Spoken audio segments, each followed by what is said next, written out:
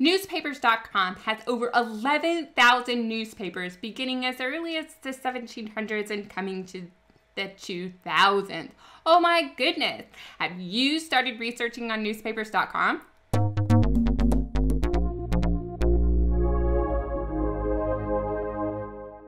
Howdy, I'm Devin Noel Lee with Family History Fanatics, where we love teaching you how to do family history for yourself and have a whole lot of fun along the way. Newspapers are a definitely fun resource. You never know what you're going to find. You just have to start searching. Gosh, is that somebody's slogan?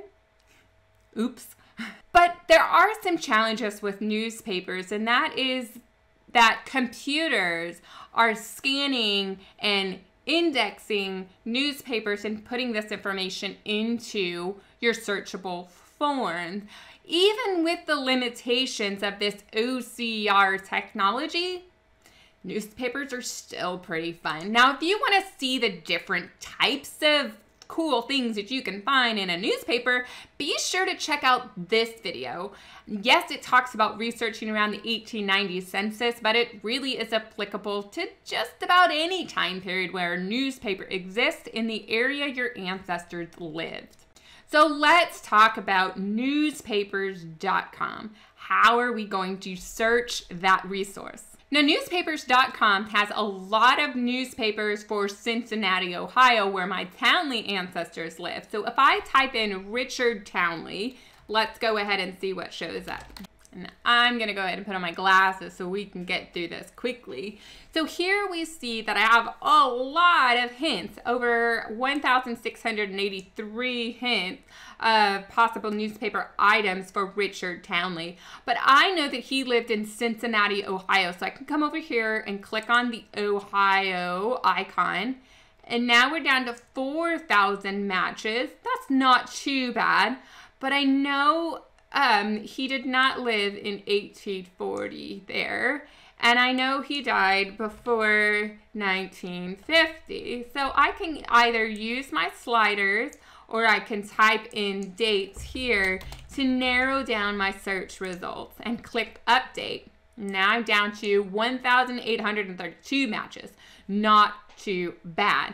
But like I said, he's from Cincinnati, Ohio. So if I go to show advanced, I can type in the place, and we're gonna find out if I can spell Cincinnati, Ohio.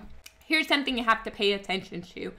If you start typing in a location and the place doesn't come up, you're not gonna be able to search that place. It has happened for a number of the places that I'm researching, and you're just going to have to go to something broader. So if I narrow down to Cincinnati, Ohio, now I have 1,021 matches, and I can quickly go through and click on some of these articles to see if it pertains to my family. Notice what happened. I clicked on this article, and newspapers.com will take me to the clipping. I didn't have to go hunt for it. It took me right there, and it's almost perfectly zoomed up. If I want to zoom in even further, I can click on these plus buttons and I can start looking at this article. The Townley heirs, a vast estate in England, which will probably fall to some American. Ooh, doesn't that sound juicy? Too bad it's not my Townleys. That's frustrating. Now, one quick cool thing that newspapers.com does is, you see this blue little box? We can see that it was clipped by this person. And if there were any notes that this person added, they'd be right here. And in this case, this blue box, oh, lo and behold, it was found by me, and I didn't put any details, but I did give it a little title, the Townley Estate Issue. So you never really understand why people name things the way they do, but you can see who was adding things, clipping things in this newspaper article that you're looking at, and remind yourself what you have found. Now, some of the problems with newspapers.com is that I can't combine things, anything more than a place, a time frame. I can put in an occupation, but I can't really put in an occupation in a person's name. It doesn't work that well. It actually works better over on Chronicling America than newspapers.com. So I can't necessarily put in Richard Townley and his occupation as policeman and have some results come up. The other thing is Richard Townley. If it doesn't say Richard Townley, it's not going to come up. So I'm going to have to throw in a lot of variations for Richard, RIC''D Townley. If I don't know that that is going to be an abbreviation for Richard, then I'm going to have to just take off that first name and then go through all the Townleys in Cincinnati. And you know what? That's really not a bad tip. And the reason why I say that is I found a lot of great articles by just searching for the surname in the location I'm researching. One negative thing, if your ancestor happens to have a last name like Meadows or Park or Young, that's not going to work because it's going to pick up the meadow of a playing field, the park in the middle of this city. It's not going to recognize that that word park is a last name versus just the generic park and that people go play at. So you're going to have to try some other strategies other than just a surname search. Now, one thing I did discover was for Dick Townley. And this is a super cool find that I'll leave you with. Whenever you clip a file to a newspaper, like I did in that previous article, when you have your search results, you're going to see your clipping right here in your results. When I go through, I can see that Richard Dick Townley was stabbed in his line of duty as a police officer.